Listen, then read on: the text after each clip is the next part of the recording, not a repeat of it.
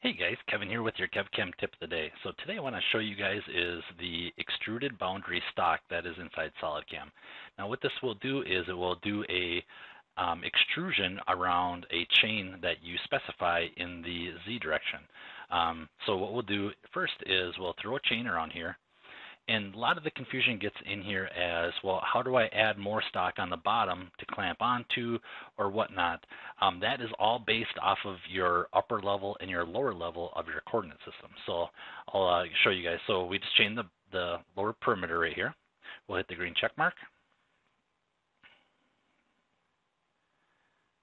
And we'll just hop out of here for a second. Now, if we go and do a show 3D, you can see it shows that perimeter.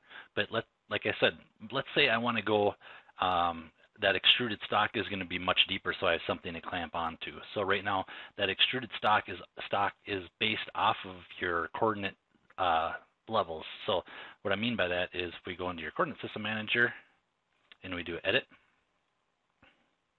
Now let's say I want quite a bit of stock to hang on to. And so right now we're at minus 1.5 inches. Let's make this something big so we can really see what's going on here. So we can do a minus 10 inches. So I'll hit the green check mark.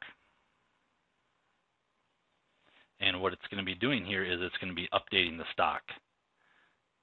And as soon as our wheel stops spinning here, now, if we do show 3D, you'll see our stock is much longer in length. So this is a great way to come in here and use the extruded boundary and how to manage that, the height of that stock and the depth of that stock as well. So if you guys want to use that extruded boundary, definitely check it out and should make things easy for you guys. So I just want to show you guys that for the tip of the day today.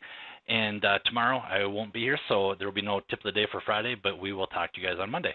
Thanks, guys. Have a great evening.